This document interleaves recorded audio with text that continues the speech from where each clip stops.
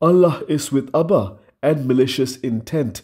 Those are just some of the slogans raised by Muhyiddin Yassin supporters at the Kuala Lumpur court complex this morning.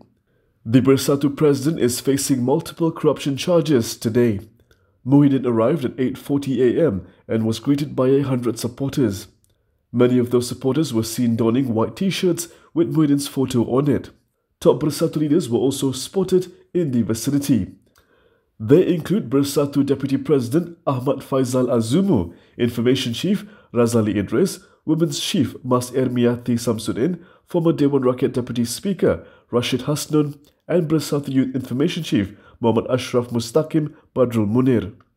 Police officers and personnel were also present in the vicinity to manage traffic flow and to control the crowd. Yesterday, Muhyiddin was questioned for more than 9 hours at the MACC headquarters in Putrajaya. The former premier was detained but later let off on bail to be present in court this morning.